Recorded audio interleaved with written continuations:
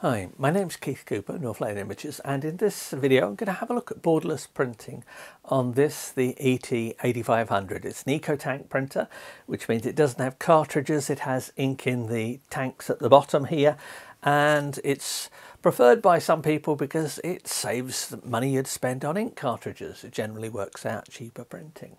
But I'm looking at borderless printing in this because some people like borderless prints. I don't use them much myself because I tend to print larger prints and I'll frame things. But if you want to do borderless prints, there are a few considerations you need to consider first. Now, initially, there are only certain paper sizes supported. Now, I'll have a list of this in the specifications in the full review for it. But A4 that I'm going to print here is one of the borderless printed sizes. Now, unfortunately, you can't print borderless on custom print sizes. So if your size of paper is not listed as a borderless print size, then there's nothing much you can do about it other than print on a larger sheet of paper and get the guillotine out and trim it. Now, the picture I'm going to do is this one here. It's one of my architectural images. There's a larger view of it here on the other Mac, but it's one I've got a large print of on the wall here. It was taken for a client who'd built a university building not far away from here, and it's a particularly unusual looking picture for, I would say, for Leicester, in that it's a white painted building with a clear deep blue sky. It certainly doesn't look what you'd normally expect in the UK Midlands. Yeah, we do have nice weather here sometimes, but this was a particularly fine day, very clear blue sky. Makes for an interesting print as well. Now, the paper I'm using this time, it's a permajet paper called Oyster 271. It's a heavier than normal luster paper. It's very similar to Epson Premium Luster. For the media setting for this printer, because you have to set the media setting when you drop it in the back here, and I'm using the rear feed here. These front feeds are of no real use for this sort of printing. The media setting I'm using Premium Semi-Gloss. There is no luster medium setting here, media setting I should say, and when I created the profile for this, and all my profiles will be available when I've finished the review of this, I created a profile for the Oyster 271. It's a nice finish. It's a nice, relatively thick paper for a luster paper. It's not too bright. The surface texture is not too intrusive. It's just a very nice paper to use. Epson Premium Luster would be similar to it, but is a little bit brighter and a little bit shinier. This printer doesn't always show its best on really glossy papers. It does nice glossy prints, but this printer I found, and the 8550, very much excels on some art papers, papers like this, luster papers, normal gloss papers. It's very paper dependent, and to get the best out of these printers you really do need profiles for it. Anyway, enough of that. The print. I've opened the image in Photoshop here. Now, this is an old version of Photoshop running on this laptop here.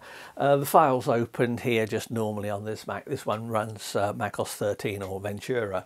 But here's the image, and I could print it directly from Photoshop, but I'm going to use the Epson Print Layout tool. Free software. I've got lots of other videos and written reviews that mention it, cover aspects of using it. And it's a really nifty bit of software, and as I say, it's free. Now, I'm going to call this from the Automate menu here. I go to the Automate menu, go down to Print Layout. When you install the driver here, if you look in the folder that of the Epson Print Layout software, you'll find another folder about the install software, and that's where you can install the plugin. I can't remember whether it installs it of its own accord, but you can install it fairly easily anyway. Now, the file is being sent from Photoshop through to Epson Print Layout. Takes a few seconds on this particular Mac because it's not lightning quick. Printer has just woken up and start making noises. Printers are like that. They decide to do cleanings and adjustments every so often. It's perfectly normal, even if completely inexplicable. Now I've got the image open. As you can see, it has a border around it. Now, getting the right settings for borderless printing, as I said, you need to expand the image. It needs to go effectively over the edges of the paper. Now that means you have to consider the aspect ratio of the image. If it's a tall, thin image and you've got a square bit of paper, you're going to lose quite a bit at the top and the bottom of the image. This one is a relatively tallish image. Now, I'm looking at what the settings are here. I've got it set for the right printer. I've got it set for Epson Premium Semi-Gloss, which is the media setting I used when I made the custom profile for this. I set at A4, paper source. Now, you have to specify in the paper source whether it's borderless or not. In this particular one, I've selected rear paper feeder borderless, and that's set it up for borderless printing. Quality I've set to high because it does make a little bit of difference on it. It takes a bit longer to print, but at A4 size prints it really doesn't make that much difference. Layout settings, standard portrait mode, that's fine. Centering, I've set that. Now I've selected the expansion box on this. Now the expansion box shows a little border around the edge of the paper area here, and it lets you see how the image is being stretched. Now as it stands, I've got a border on this, although it's printing borderless. I need to enlarge the image to get it. Now I've got this set to margins, and I'm just going to reduce the margin and the image gets bigger. Now I'm doing just the top and bottom margins there.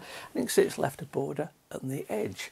I need the other margin as well. I can now expand the image out that way, and you see at a certain point the whole image expands, and there we go, I've got rid of the border. Now I can alter these settings here, I can move the image around, but the key thing is to remember that if you want borderless printing, you're going to lose some of the edge of your picture. If you want the whole picture printing, yeah, print it with a border. So there we go, we've got a picture now, it's there. I can see a border around the edge here because I've got the expansion switched on. If I switch the expansion off, that'll disappear. Now, what about print settings for it? Well, I've selected Use ICC Profile. I've selected my own ICC profile, that's one I created. Now, you can use the installed Epson Premium Semi-Gloss profile, but obviously it's not optimized for this paper. In fact, even if I was using Epson Premium Luster paper, because that's not an installed paper type, I don't have an Epson Premium Luster profile. Now I have one that I've built, and it's in the collection of ones I've made, so I could use that. Next up, I've picked a rendering intent of relative colorimetric with black point compensation ticked. That's my normal approach for my profiles that I use. So I've got everything set up here. I've got the image. I've opened it in here. Now, I didn't have to open it from Photoshop. I could have just opened the image directly. It does need either a TIFF or a JPEG image, so you may need to export an image from your image editing software and you load it in here. If you're concerned about the resolution and setting the resolution, the printer driver for this doesn't need a specific resolution. It just needs enough detail. And in this, because I know that this image is the same one that was used for printing the huge great print on the wall here, this has actually got an image resolution of 950 pixels per inch. That is massive, way beyond what any normal printer can manage. What does that mean for making a print? Well, actually it just means the computers, the fans are more likely to whir a bit. It's going to have to do a bit more work, the computer, to send the image to the printer. In terms of print quality, we're going to get the best print quality out of it that you can get out of it on the paper and with the settings. Sending excess resolution just slows things down. If I was going to print this off, I wouldn't have made it, I wouldn't have used this image. It just happens to be an image that I have, one of my test images, and it's the one that's say shown on the screen here. Now that shows some of the detail in it. You're unlikely to see that on a print this small. This was designed for a much larger print there. Now I'm just going to click on print. and I can see the progress bar that sending printer data. Yeah, it's taking it a little while to work this out. It will send the stuff and then it'll have to process stuff and send it to the printer here. One other bit about using borderless printing. When you print borderless, the ink has to print right to the edge of the paper, and it does that by overspraying the edge a little bit. Now it goes past the edge, that has to go somewhere. There's a collection system here. This is a waste tank and various other, but overspray has to be collected. Most of the overspray in borderless printing, and this goes for even large printers like the P5000 that's here, most overspray like that is collected, but a little bit of droplets of ink may get into the air in here and spread around the mechanism. If you do a lot of borderless printing, then the inside looks like print's on its way. If you do a lot of borderless printing, the insides of your printer will pick up ink overspray. The ink overspray will have dust stick to it from paper or just dust in the room that goes through into the printer. So if you do a lot of borderless printing, you will have to think about cleaning your printer because the dust and ink can build up and you can end up getting smears on prints. You can get the start of a print made little black drops of ink or something. You need to clean them. Now I've got a video that looks at cleaning the 8550, which is essentially identical to this. The only difference is you've got slightly less space to work inside because it's a smaller printer, this one here, than it was the 8550. Anyway, it is doing its print. It's because I've set it to high quality. It's going to take a little while, so we'll just wait for the print. Well, here comes the print. I've just moved the bit of this image that's on display here, and you can see the sky that I was referring to.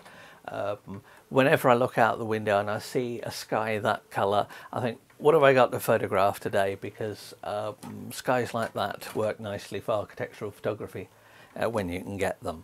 Anyway, here's the image. Notice the lights. There's a little light underneath here that illuminates the print as it's coming out. It is quite a bluish light, so don't base your colour perceptions on that. It's really just to see if there are any faults in the print, and also so you can look inside and see what's coming out. Now it has printed perfectly up to the edge and should have a print any moment. There we go. And there is one borderless print. Looks rather nice. I mean, I know the image, I know it's going to print well. If the printer's working okay and the profile's okay, then the picture's going to look good. There are very little, there's very little difference between these two. This particular monitor is calibrated and to a slightly warmer temperature than this one here. This one here slightly warmer than the room lighting. This one slightly cooler than the room lighting. It's just dependent on that. I've looked elsewhere. I've got videos about how I can get monitors like this to look okay on video, and it's also one of the reasons why my prints tend to match the screen for the videos. It's set up that way. It's cheating a bit, but certainly in this lighting here, if I look at that picture over there, that's fine. That is an excellent borderless print and it works rather nicely. Now, let's say I've lost some of the image. If I look at the large print over here, I can see I've lost a bit of the ground there, and a few of the wooden slats at the top here are missing. But that's what you get with borderless.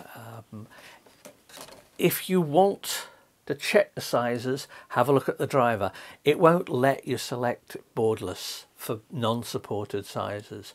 So A5, for example, I just put this to A5. I'll look in detail at what sizes, and I'm going to look at printing cards and smaller papers on this printer as well. But I just wanted to do this basic video that just covers making a borderless print. So there you have it. If you found it helpful, please do subscribe to the channel. Yeah, ask questions. I've only got the printer for a relatively limited time. I will be having a detailed review in due course that'll have far more technical detail, and it'll have full lists of which papers are supported and all the things like that. And it'll have links to all my videos as well. So there you go, borderless printing on the ET-8500. Thanks for watching. Hope you enjoyed it. Cheers.